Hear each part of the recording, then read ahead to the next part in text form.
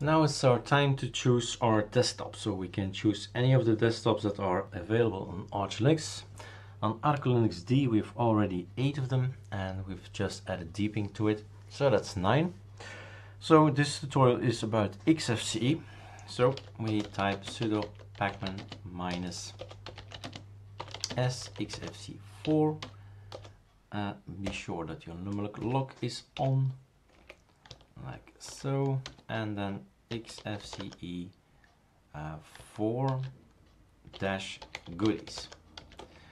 At this point in time we have an issue. I'm gonna show you what the issue is and we'll solve it together. So LightDM, we have to check. Here it is, the error, downloading required keys. There is a key that's not okay. We solve it by sudo pacman -arch linux keyring. And then we see that there are keys appended and keys disabled. And we do it again. We install xfce4 and goodies again. And we'll have no issues this time.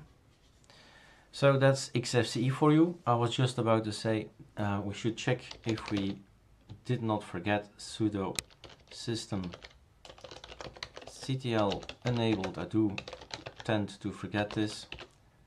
lightdm.serve. So if you do not do this, then you won't get this pop-up from login and password and it will not work. But it's already there, but that's okay. So we need to sudo reboot.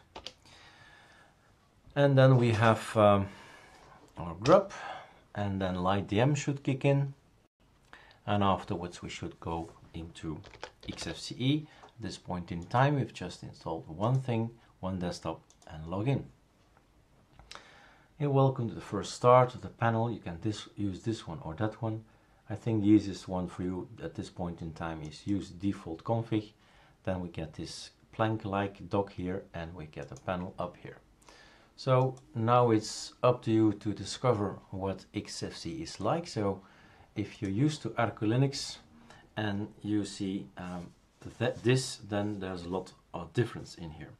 Now I must also point out that Ctrl F, that we put our VirtualBox into scale factor 150. That's interesting for our terminal, but at this point in time we need to set it back to 100%, which is going to be crisp clear again.